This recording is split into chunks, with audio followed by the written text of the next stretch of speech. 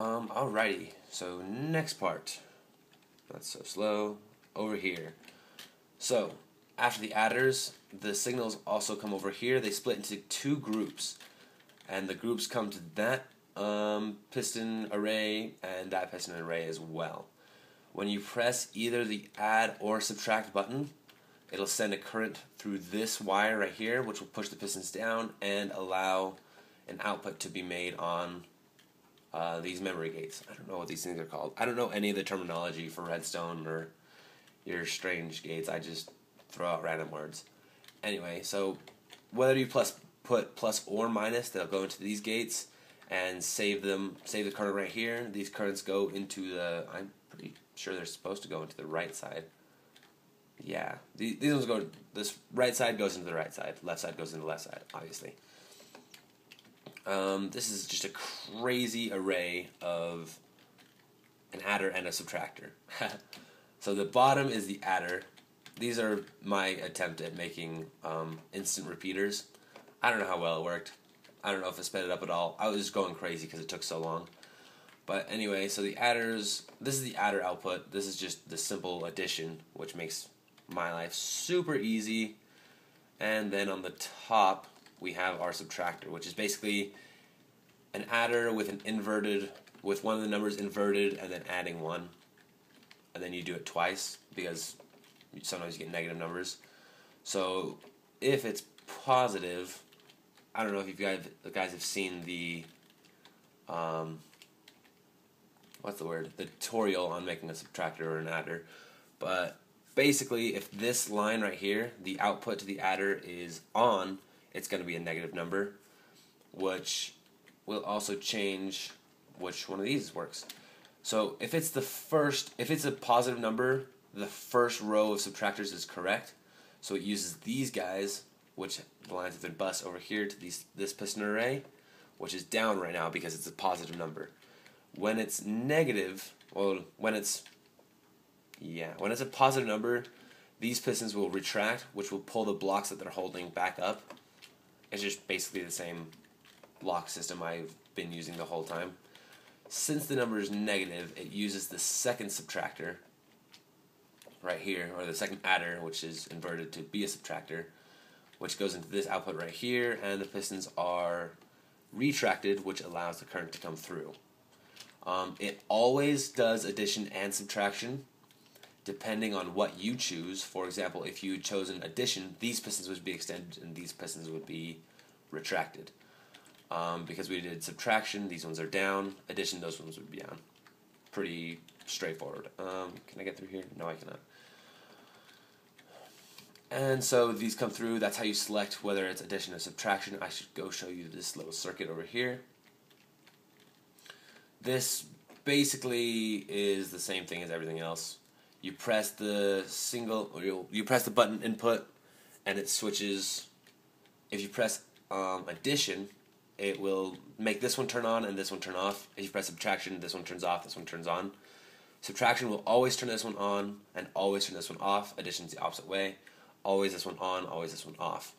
That's pretty easy how it works. It works the same way as the memory gates over there.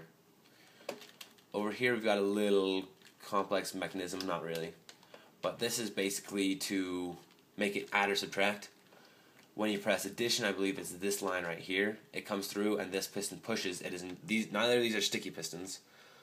So if it's addition, the piston gets pushed over there. This signal turns off, which makes this signal turn on, which allows for the display to be the numbers that you're inputting live, I guess you could say.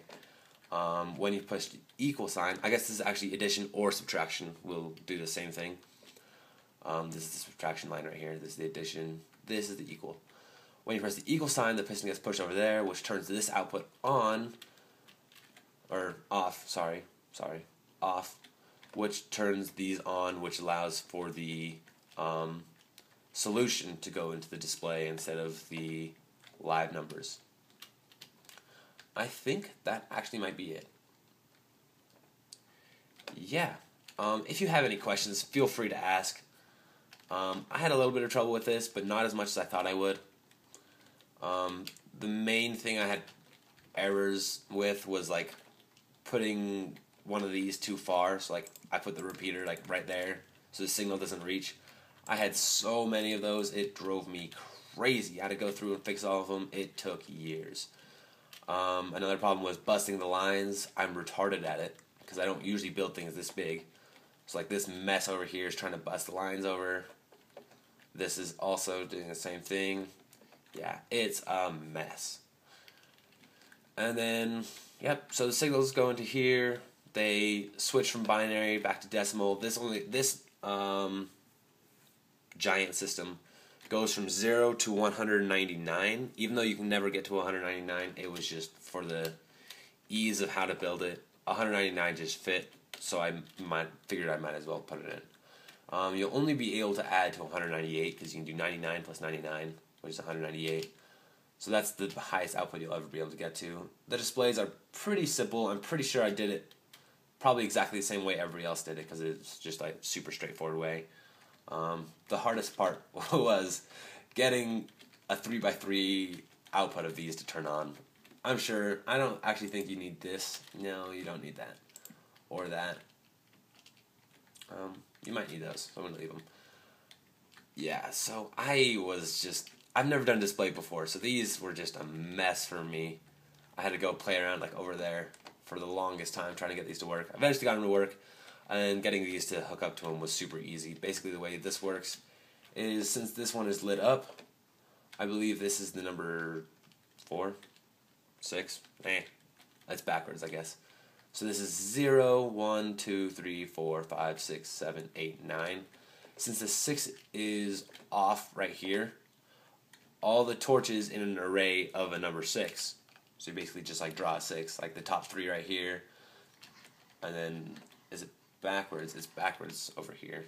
So since we want these 2 to be off and that one to be on, over here we have these 2 missing and that one there. So it lights up that path, comes through and touches this guy, which makes this light turn on.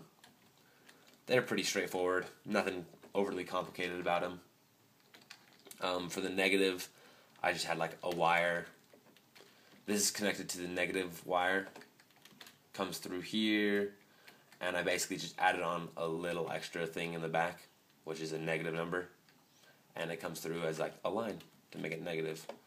So there we go. If you'd like a more thorough demonstration, explanation, and all that, I'd be happy to, but this video is currently 17 minutes long, and it's recorded on my iPhone. I'm sorry about that. I don't have a proper screen recording software that doesn't destroy my computer. It's bad as it is, so I use my phone set up on a glass. Thank you for watching. I really appreciate it. Please subscribe, like, and give me any ideas you have for other videos that I can make, or not other videos, sorry, other contraptions to make. Right now I'm working on a mini game which is going to be huge. Lots of people have made the mini game, but they've made it really, really badly. I'm not going to tell you what it is yet, but it's going to be really awesome. There's going to be a lot of math involved. I'm pretty much going to build this entire calculator again for the mini game. It's going to be crazy.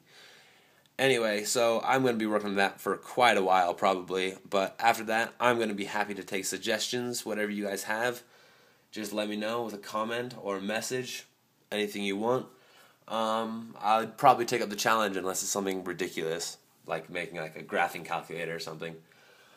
I don't know how to do that yet. So, yeah, thank you for watching. Subscribe, like, comment, any of that. Give me criticism if you want. I'm going to go now, so thank you for watching. Feel free to watch my other videos. Have a good day.